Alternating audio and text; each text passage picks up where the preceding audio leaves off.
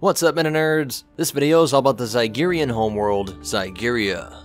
If we take a look at the galaxy, we can find Zygerria at coordinates S4. Contained within the Outer Rim, this area of the galaxy was also considered wild space throughout the Old Republic era. The Zygerrian system was within the Chorlian sector, which contained a total of 11 separate solar systems. Together, the Malachor, Nthema, and Zygerria systems contain some of the most important worlds of the ancient Sith Empire.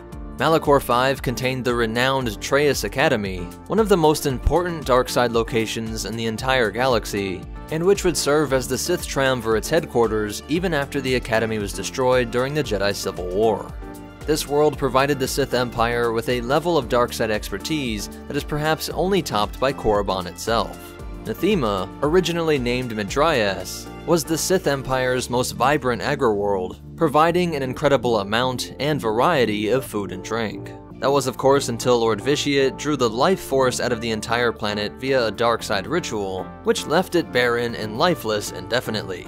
But Zygerria would provide the Empire with one of the largest slave trades and pool of slave labor. To understand why three important worlds all come from this one small sector of space, we need only to go back to that galaxy map. Remember, systems are built or destroyed by the traffic of hyperspace routes. The Hydian Way and the Prelimian trade route were two of the longest and secured trade routes. The Prelimian took you right into the core, and the Hydian was the only hyper route that completely crossed the galaxy. But even better was that the Chorlian sector was off the main road, but still near enough to the Listahall Run and Shalton tunnels to easily connect. It's like having a neighborhood connected to a major street that then connects to a major highway. It would be quick and easy for you to find your way to New York City, but it won't be as easy for the authorities to track you. So with this geographical advantage, the Sith Empire was able to enjoy the resources provided by this world without the rest of the galaxy being able to easily get to them. Also, by setting up defenses along these connecting routes, you can prevent them from getting deep into the Chorlian sector. From this world, the Zygerrians were able to launch raids to capture popular slave species like the Wookiees of Kashyyyk, the Twi'leks of Ryloth, and the Togrutas of Shilly. The planet of Zygerria contained a single moon, and was in a system that contained a single sun. The terrain was mostly plains and grassy highlands, with some tall mesas that would often act as roosts for the Brezak. This dragon-like species is native to Zygerria, and was one of the main means of transportation. This planet had a population that ranged from 100 million to 500 million, but this doesn't account for the number of slaves that would have greatly outnumbered the natives. The city architecture would differ a bit from city to city, but were all comprised of palaces built atop slave worker complexes. These cities would also contain slave gladiator rings.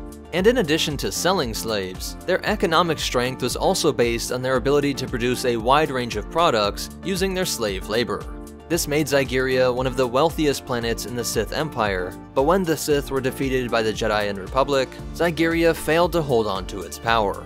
Now its location was discovered, and constantly monitored by anti-slavery organizations. By the time of the Clone Wars, many had never even heard of the obscure world Zygerria, but its royalty held out hope that it could return as a galactic power with the aid of Count Dooku in the CIS.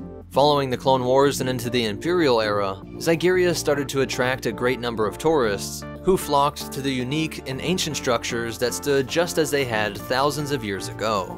How this planet fared during the New Republic era, and if the First Order got involved with it, is still unknown. So that's it for its history, but you definitely want to hear these cool facts and behind the scenes stuff. Zygerria first appeared in the comic Clone Wars 3, and then in the Clone Wars TV show. Additional information comes from the Essential Atlas and Complete Star Wars Encyclopedia. And stuff referencing Zygerrian slavers goes back as far as the Star Wars sourcebook in 1987. But that's it for the planet Zygerria. If you want to connect with us, help support this channel, or get your own copies of the reference material used to make this video, be sure to check out the links in the description.